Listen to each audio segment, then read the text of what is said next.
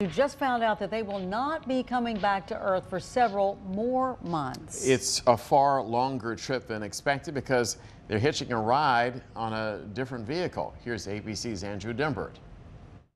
Liftoff of Starliner and Atlas V. It was a mission that was supposed to last 8 days, but now 2 astronauts at the space station have been told their trip will last 8 months. The decision to keep Butch and Sonny aboard the International Space Station and bring the Boeing Starliner home uncrewed is a result of a commitment to safety.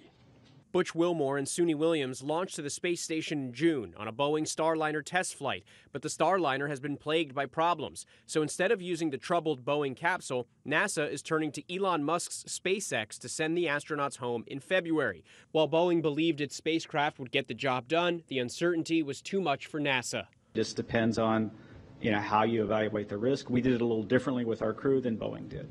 Boeing employees tell the New York Post the situation is humiliating, with one saying, "It's shameful, I'm embarrassed, I'm horrified." Boeing saying in a statement, the company continues to focus first and foremost on the safety of the crew and spacecraft. The astronauts' families now reacting to the news that their loved ones won't be returning home for another 6 months. Suni Williams' husband, referring to space, said it's her happy place. While Butch Wilmore's family tells Good Morning America they're praying for a safe return on whatever spacecraft that may be. Meanwhile, this is a big week for SpaceX. Tomorrow, the company will launch Polaris Dawn, a 6-day mission that will attempt the first ever spacewalk conducted by a private company.